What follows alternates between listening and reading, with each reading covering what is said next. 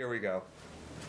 So what we're doing today is we're going to be making a magazine carrier. That's for a single mag carrier for a double stack magazine. And what you can see here is that we've already cut these two pieces of Kydex. One is going to be slightly larger than the other because the outer face is going to do most of the deformation. And what can happen when you do something like this is that, especially considering the height of this item, is that the edges can become a little irregular as you press it out. So what I'm doing is I'm leaving myself a little bit of leeway here to trim it down and trim off any irregularity, as well as give this the clearance it's going to need to take the shape of this item. This video is also going to include a couple things about cutting and riveting and techniques for that. But while we're here, we're just going to get started on the magazine carrier. I have my friend Roger over here came by to learn how to do this, and I figured we'd shoot a little video. So he's helping me out a lot today. So what we're going to do first is we're going to tape down the magazine so it doesn't move around while we press it. Right, so I'm just going to put this guy in place nice and secure. Okay. When we make this magazine carrier, the outer face is going to do most of the work. We're going to do our best to keep the inner face relatively flat. But you'll see how this goes as we go along here.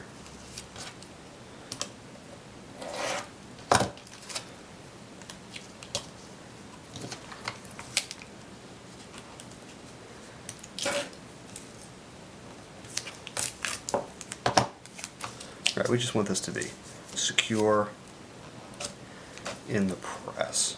So we have this guy. Now let's give it two more pieces here. It's better to be safe than to have this move around on us and be miserable about it.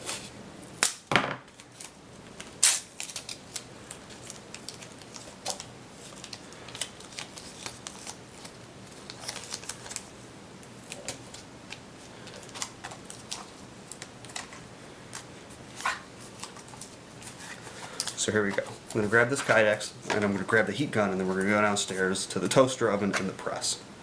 So when we get back, the Kydex will be coming out of the press, and it'll be coming out of the toaster oven, and we'll be ready to press. All right, so we're getting ready for the Kydex to come out. It's just going to be another couple seconds. There's like this really critical point at which it's hot enough that it's going to come out really well, but not so hot that it starts to shrinky dink. So like if you come in here and look and see like where we're at right here, I think we're just about perfect. So it's got like a little bit of flop to it. So you got to come over here and work relatively quickly. So this is going to come out. We're going to put this face down in the press, put the positive mold on top of it, put the other half of the press down on top of it. Hang on for dear life here. Now, throw this clamp on. Just like that. Nice and tight. Bring the other side over here.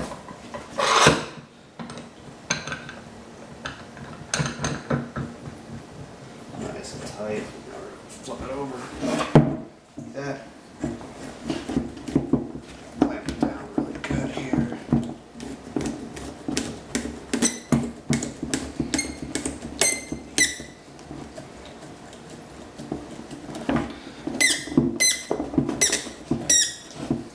One could probably use a little WD-40.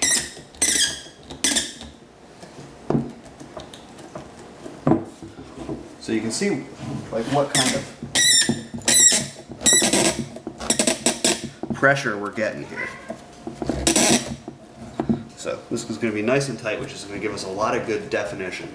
And yeah, you can hear the press creaking a little bit. I kind of go overboard a little bit because it's always easier to relieve it than it is to get it more defined later. So you want to start off with as much definition as you can, even if it's like too much. So in a couple minutes we'll come back and we'll show you how this looks once we get out of the press, and then we'll heat the other side. Okay, so here we go. It's been in the press for about 10 minutes or so, so we're going to take it out. We WD-40'd the clamps so they're not squeaky anymore.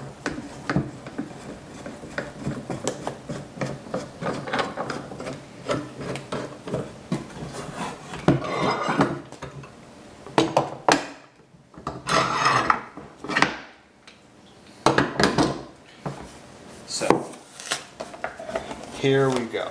Here's phase one, and as I predicted, you can see how taking this form causes the edges to deform a little bit, but that's something that we can deal with later on in the process. Now we've got good definition here. This is not something I'm going to monkey with later. I'm just going to make the necessary trimming and adjustments to proceed with this. Now what we're going to do is we're going to take the heat gun and heat the back of this, because I don't want to put the whole magazine in the microwave, or the toaster oven rather. And I also don't want to get this too inconsistent and too overheated and sloppy. So we're going to go over here with the heat gun.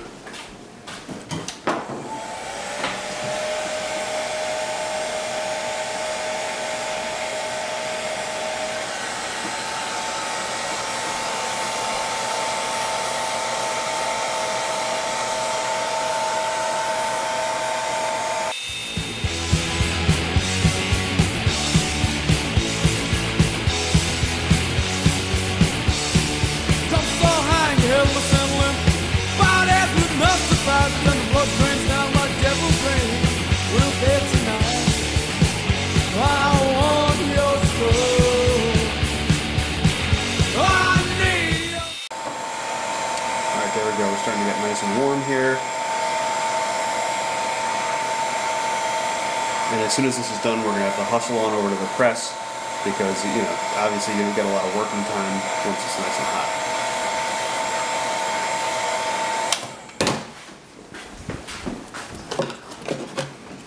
Put this in place so we know they match up later. Up there. Come in over here.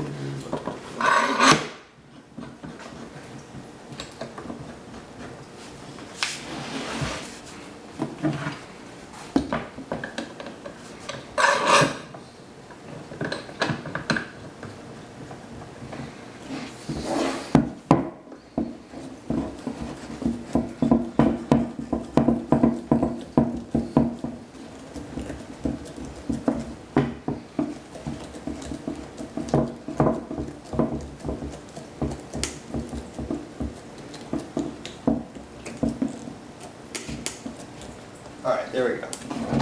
It's nice and tight. These don't have to be like, you don't have to, you know, bust a vein tightening these down, but they should be relatively firm, you know. So in a couple minutes, we'll come back and see how this turned out, and then we'll move on to the next step here. Okay, so this is phase two here, where the press is coming apart. And we'll see how the back face of the holster, the mag carrier, has turned out here. Now what you'll notice is every time I take these clamps off, I put them back at their maximum height, so I don't forget to do that and I'm in a situation where, oh my god, the Kydex is hot and now I need to monkey with the clamps. Just part of the process, just a little small piece of advice is that whenever you take the clamp off, reset it all the way open, because otherwise you'll be monkeying with it in a time critical situation. So here we go.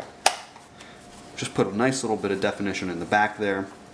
And the next step is what we're going to do is we're going to get a belt loop like that we already have made and determine the location of the rivets and the dimensions of this final piece. What I'm going to want to do is I'm going to want to make it wide enough that you can put a nice little curve in it, but not so wide that it takes up a lot of real estate on your belt. So when we get back, we'll have a belt loop ready and we'll be doing the rest of the rivet layout here.